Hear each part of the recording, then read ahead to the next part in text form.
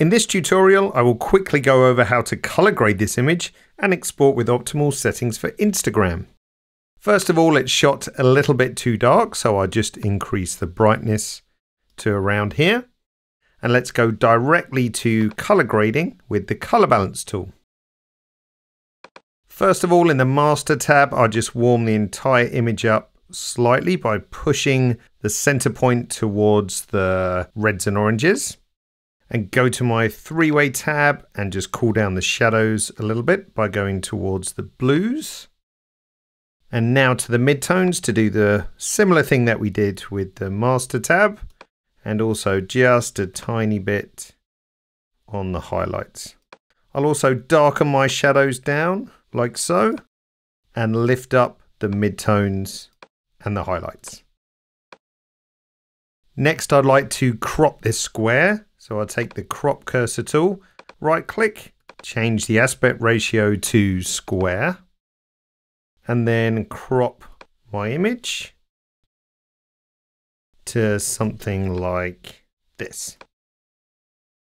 So going back to my exposure tool tab, I'll finish off the image with a little bit more saturation to around here, add in some highlight recovery, and some clarity over the whole image as well.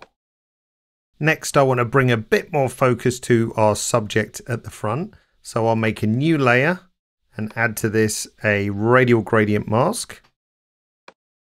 Draw out from the center around here. Make this nice and soft and a little bit larger and softer still. And on this layer, I'll drop the brightness, like so, and just the saturation down a little. Let's just see the effect. So I'll turn this layer off and back on. So finally, I want to export this image so it's ready to go to Instagram. So straight up to File, Export Images and Variants. Destination wise, it's already set to go to my desktop, but I'll put it in a subfolder called Instagram. I'll change my JPEG quality to around 90% and change the scaling to a width of 1080 pixels, which is perfect for Instagram. Additionally, I'll add some output sharpening for screen and set that to around 60. Finally, I'll click Export Variant and my image will be processed.